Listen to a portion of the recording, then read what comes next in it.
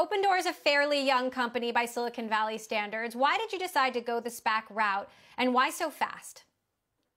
Well, there is a premium on speed right now. I think there's a lot of perception that post-election, the volatility in the United States may increase in the markets.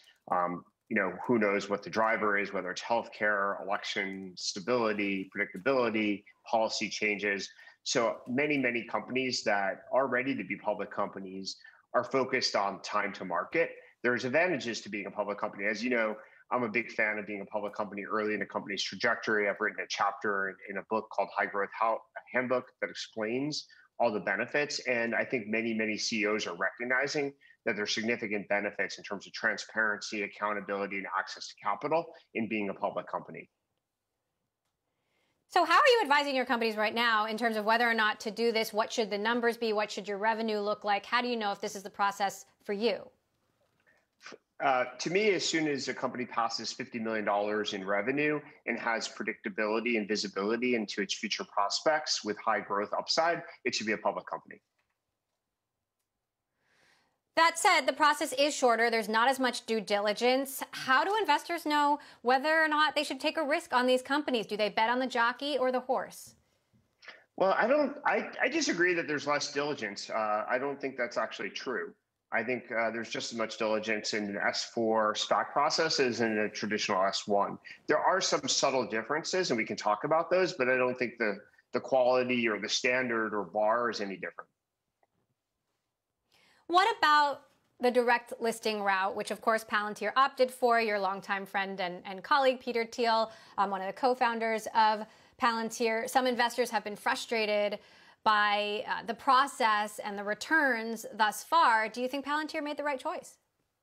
Well, I think basically everything from a traditional IPO to a direct listing and a SPAC are all very similar processes, and there are different tools for different companies that have different needs. Some companies need to raise a lot of capital, and a traditional IPO may be a very good choice for them. Some companies actually are profitable and don't need additional capital, and a direct listing absolutely makes more sense. Some companies have additional premiums on speed or want to guide more constructively into the future, 1 or 2 years out, and a SPAC may make much more sense for that type of company. So I think all of these are legitimate options. And Andreessen Horowitz, which is a fund we compete with, published a very interesting blog post that explains all the choices and the pros and cons of each technique. And I think each board of directors and each CEO should evaluate them very carefully.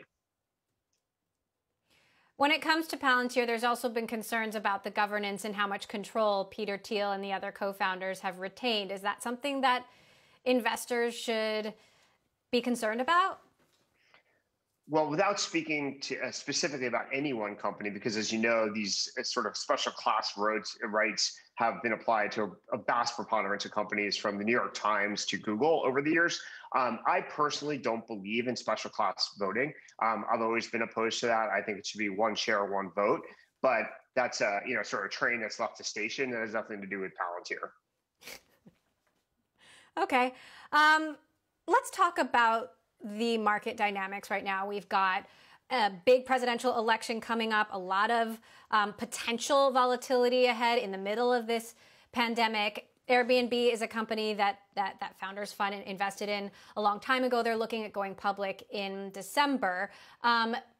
Is there a risk there, given that the IPO window has remarkably been open for the last few weeks? A lot of these tech IPOs have done very well. But is December too late?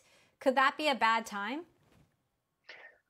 Well, again, I can't speak to a specific company like Airbnb that we at Founders Fund or I personally may be a shareholder in. But generally speaking, I think that post-election is more treacherous for any company that wants to go public, and public companies as well may see some more choppiness and volatility in the market. I think there's a premium on going public in 2020 because if Biden is the next president, he almost surely will raise capital gains tax rates. And so the net effective return to many people in 2021 may be very different than it is in 2020. So I would expect a sell-off in public equities in the end of 2020 if the Democrats win certainly the presidency and the Senate.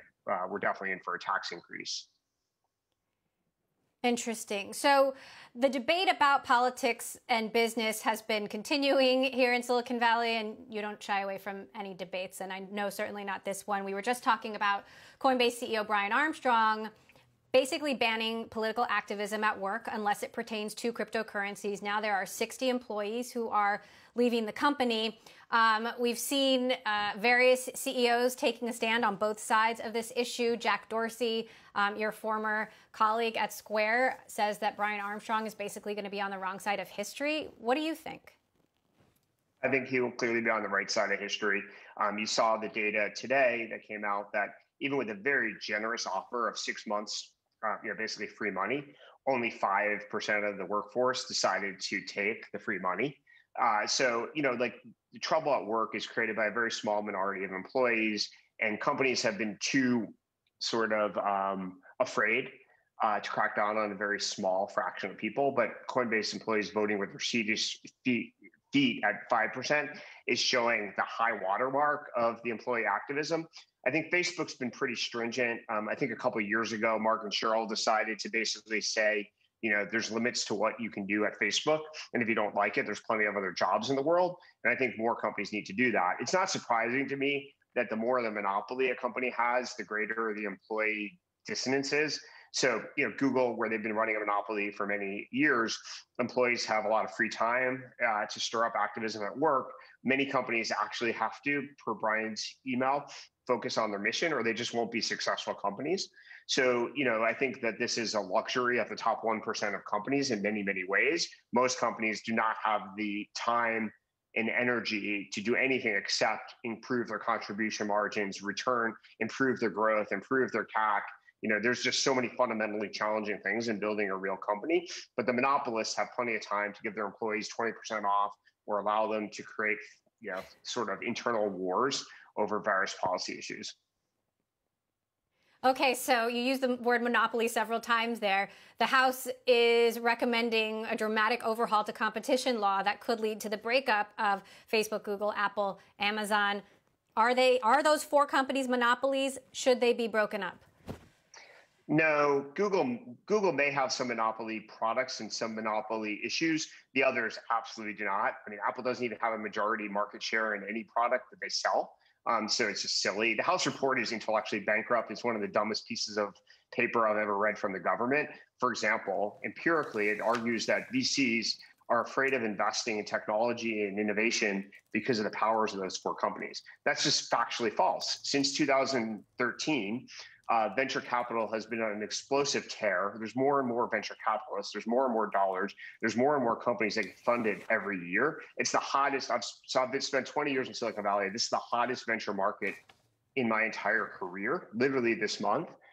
So it's just absolutely fiction. It's really intellectually fake news put out by the government, and it really is embarrassing. Fake news put out by the government, Keith. That's a dramatic statement, even coming from you. It's actually. Why do you think it's fake news? Because the people there are just either completely ignorant or intentionally ignorant about business. So at the end of the day, Scott Cooper yesterday from Andreessen Horowitz published the stats. Anybody with a fundamental, spent 5 minutes researching it, would know that venture capitalism is increasing. Innovation in startups is increasing, not decreasing. And there's no empirical data that supports the argument put out by the House report. There's not a single shred of evidence anywhere in society that supports that argument. It's completely manufactured and fabricated.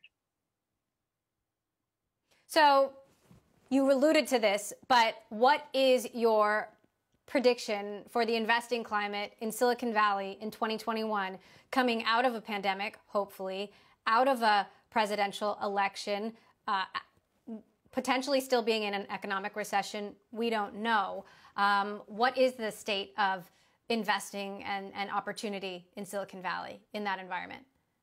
Well, nobody knows, truthfully. And, one would have guessed post-March that, we'd be investing more cautiously at lower valuations, just given the turbulence in the world, given the issues that the world's confronting.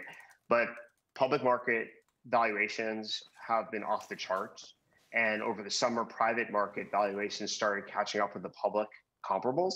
And so right now, it could not be a better time for any entrepreneur to raise money at any stage. I suspect some of that does change. There's a delinking between late stage rounds and early stage investing.